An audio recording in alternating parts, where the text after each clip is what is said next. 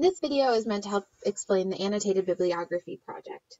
An annotated bibliography is an in-depth examination of one issue related to the acquisition of a new language or culture. It's an exploration of this particular aspect of research.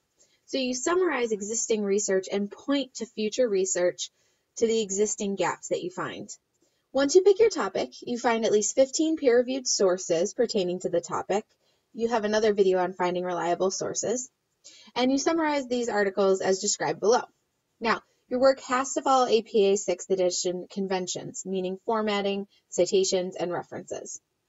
Different possible topics are outlined below.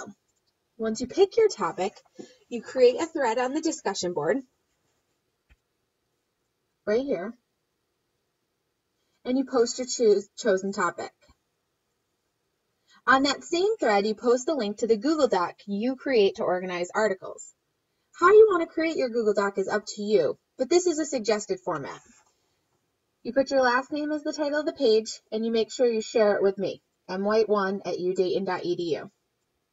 Put your topic, then the APA 6th edition citation, a link to the article. I highly suggest either printing to Drive or saving the PDF to your computer and then putting the link here so it keeps you nice and organized.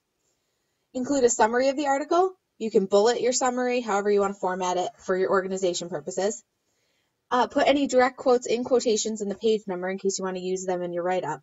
And then write a little summary as to how it connects to your overall topic. Over the next few weeks, you'll have to do 3 articles every couple of days, as per the course schedule. Some potential topics include grammar instruction, grammar correction, explicit and implicit grammar teaching, the role of the non-native English-speaking teacher, what variety of English should we teach, teaching pronunciation, articulation and voice disorders, language and power, bilingual education. This can be very subdivided. Communicative language teaching, the use of the first language in language teaching, Common Core in English language learners, and standardized assessments in English language learners. Once it comes time for your write-up, you're going to write a 1-page introduction to the topic. Tell us why it's relevant to our studies in the course and why you decided to learn more about it. You need to include the annotation of 15 sources, so you should organize it with the summary or the citation first, then a summary. And in the summary, you need to tell us how it connects to the overarching topic. You should not provide an extensive summary. It should be about a 1 lengthy paragraph of what occurs in the article and how it connects to your overall topic. How does it inform the field? Then write your conclusion. Tell us what you learned, how this research has helped you grow as a member of the field, and any gaps that you see that future researchers should look towards. You submit your rough draft on Isidore by Friday, February 12th at 11:59 p.m. I'll give you feedback and email it back to you, and then you'll submit your final draft by February 19th. In addition to your final draft, you also need to create a 5-minute presentation.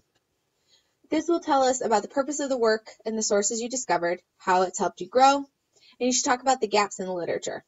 It's only a 5-minute presentation.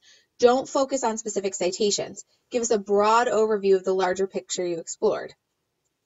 Once you finish your presentation, by the 19th, you'll need to post it back on your original thread on the Bibliography forum.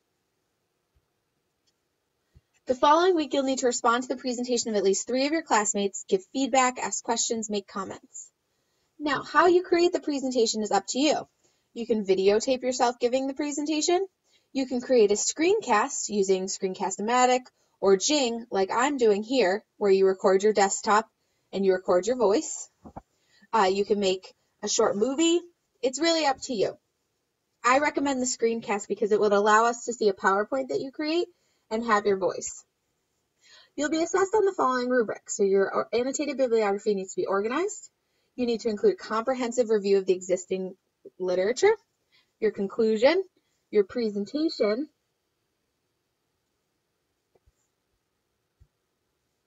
your responses to your classmate, that you included all aspects of the task, that overall you took a professional voice in your paper, and your grammar and spelling was consistently correct.